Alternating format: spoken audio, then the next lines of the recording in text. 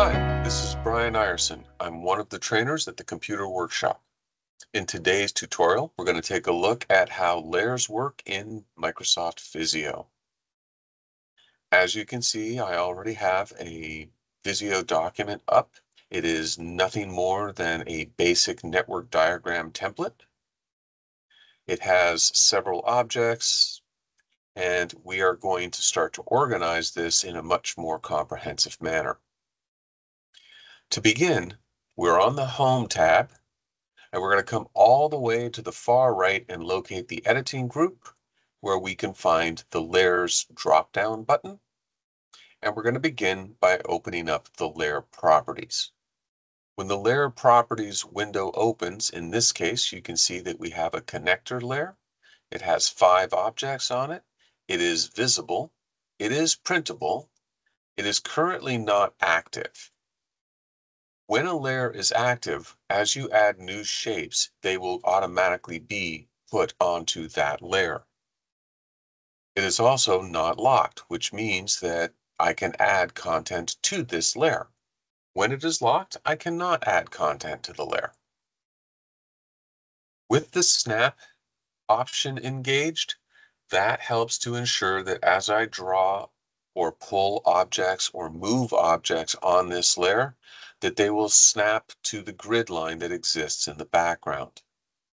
With glue engaged, this helps ensure that when I attach things using connectors, that those connectors and shapes remain attached together.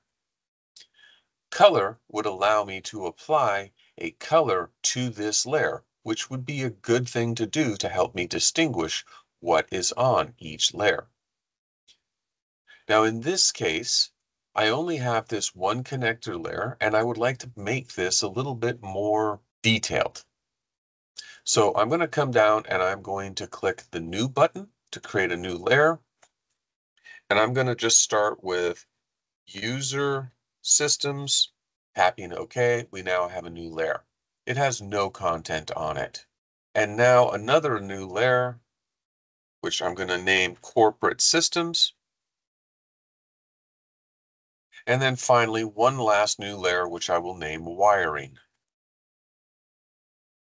Usually, I'm going to use the apply when I turn on and off the visibility of layers, or I turn on and off any of the other attributes that each layer has. And then I'm going to tap OK.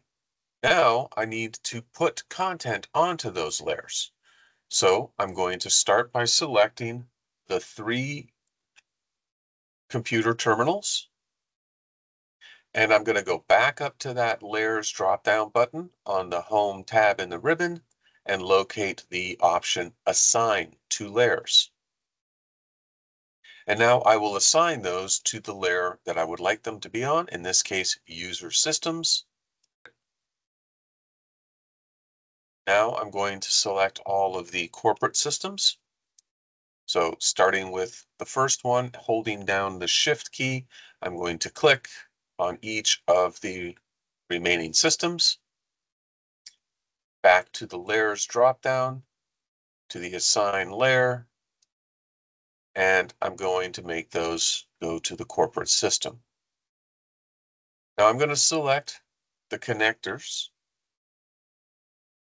So again, I'm selecting the first one and I'm holding down the Shift key to continue selecting the remainder. In this case, I am also going to select the Ethernet system, or the Ethernet object, I should say. Back to the layers, and I'm going to assign to the layers, and I'm going to assign these to the wiring. I want to remove them from the connector layer. I don't need them to sit there any longer. Once that's done, I can just tap OK. And now, with all that done, all of my content is appropriately layered. So now, when I go to layers and I look at my layer properties, we can see all of the layers. Now I'm going to start with the connector layer, which now has nothing, and I'm going to remove it. I don't really want to keep layers that contain no content. I'm going to just turn off the visibility of the user systems and tap apply, and you can see that those all are no longer visible. I'm going to turn that back on and I'm going to tap apply again.